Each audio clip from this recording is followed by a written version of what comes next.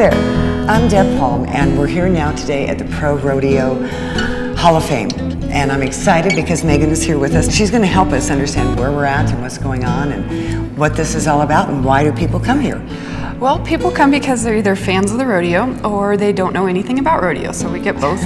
We do have a very good video that goes through the history of rodeo, so people get an overview of what's going on. Plus, all the people that are fans of the rodeo get to see their heroes' stuff. Well, here at the beginning, I see this great big life post, front page, I guess it would be. Who is that? That is Casey Tibbs, and Casey Tibbs was big in the 1940s and 50s. He became the first cowboy to be known outside of the rodeo circles. Okay. So he became a national figure. Okay, now, Chris Ledoux. Who is he? Chris Ledoux rode horses, so he was a bareback and a saddle bronc rider in the 70s.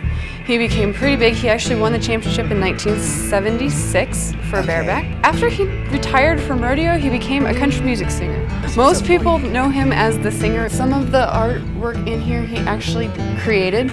Everybody tends to love it because everybody loves Chris Ledoux. Here we are at something that I know. You know, as a kid, Wilbur used to actually come, he would be the rodeo clown at Frontier Days. And my mother had him to dinner, I think at least twice that I can remember. Yeah. And I will say he was very handsome without his makeup on. But I always admired, I knew him when I was really small, yes. So I always admired the fact, you know, cowboys have a lot of guts, they're not afraid. But these guys run into the, yes. I mean, they're running in to save the cowboy. Do. I mean, it's like a firefighter moment. I mean, they're running into the burning building. Yes, and a lot of our signs for this section here are a little outdated because they say clown.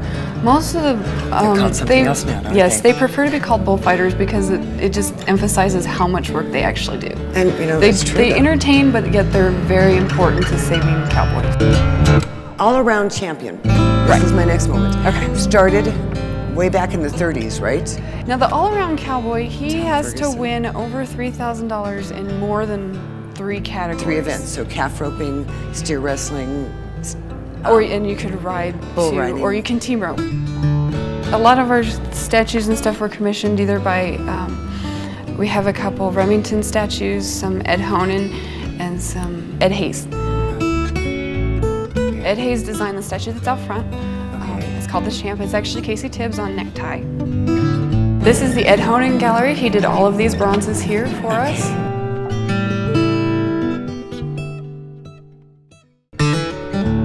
And these are old postcards that we've blown up. Doubleday, he was a very big photographer in the 30s, right. 20s and 30s actually. And these are mostly his postcards. He took pictures of everybody and he has some great ones. Oh my goodness. But I love their hats. I was just saying, that's what I was going to say. Look at their hats. We're talking more than 10 gallons. Oh yes. And we're talking the women. Yes. Okay, that's a hoot, actually. But then as you look at the old pictures, the cowboy hats have definitely evolved. Oh yes. They're not like fashion they used to has basically changed, and the ladies weren't opposed to fighting each other either. So there's some pulling hair and everything in these pictures.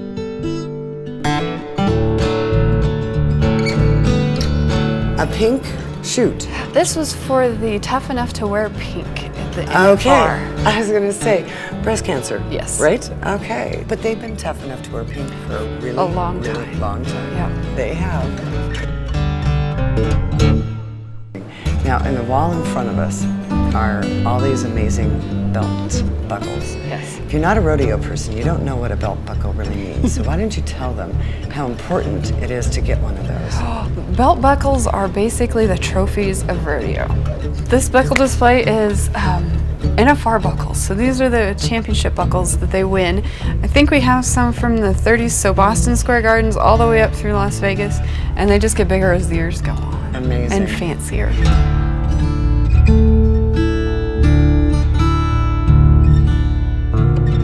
And these people over here are our current world champions.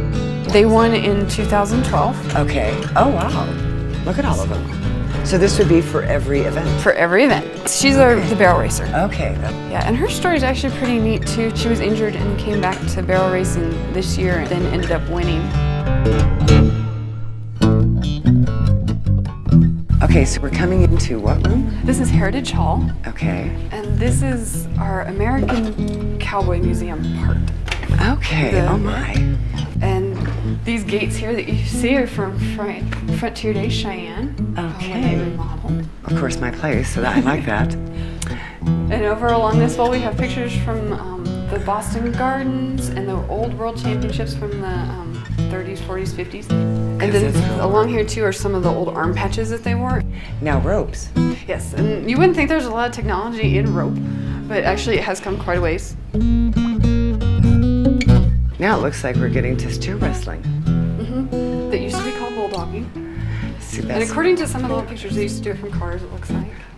Instead of horses. Which seems a little like cheating. Oh my goodness. Look at that. And look at that hat. I mean, it is too Oh, and in fact, we have some of those right hats. into the hats. Look at this. Oh my. So, okay, that kind of looks like one that I would know somebody would wear. Right. The rest of them? These are the older ones. So we start in the 1850s to 1900s, and it kind of goes through the evolution of what they look like.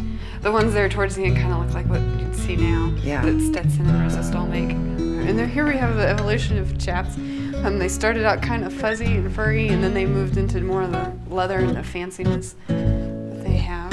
So. I don't know, those hairy ones look pretty darn fancy. Yeah, they got to the point where they now have all sorts of different leather patterns on them and things like that. That's what I've seen. And they're really easy to push. Oh, that's so good. It's not a hard door. Sometimes I've had to like shove them like out. Yeah. Oh my goodness, look at these. Wow, how gorgeous. Now you have, that's where your stock is? This is actually a working arena. Okay. And we are connected with the PRCA. We do have a few members that will bring in animals that they're working with. Okay. And they'll bring them in, and we have a barn that they stay in during the day, and they'll come out and work with them on their lunchtime and take them home at the end of the week.